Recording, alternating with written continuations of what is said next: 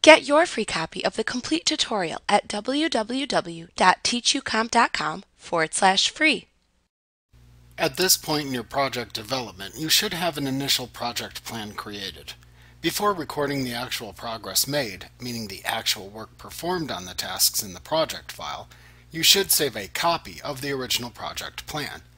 This copy is called a project baseline.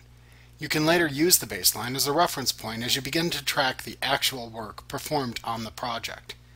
This lets you compare the actual values, durations, and work associated with the completion of the project's tasks to the original baseline plan.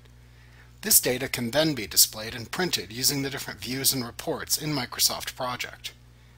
To save a baseline copy of a project file, click the Project tab in the ribbon and then click the Set Baseline drop-down button in the Schedule button group. In the drop-down menu that appears, choose the Set Baseline command. In the Set Baseline dialog box that appears, select the Set Baseline option button and then select the name of the baseline copy to create from the adjacent drop-down menu. You can have up to 11 different baseline copies of a project file that you can create for comparison purposes.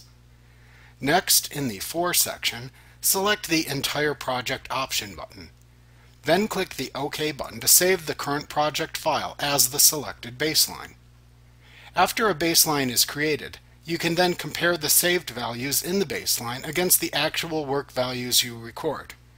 For example, you can see the variance between the baseline task durations and actual task durations when using the variance view of the table in the Gantt chart view of a project file.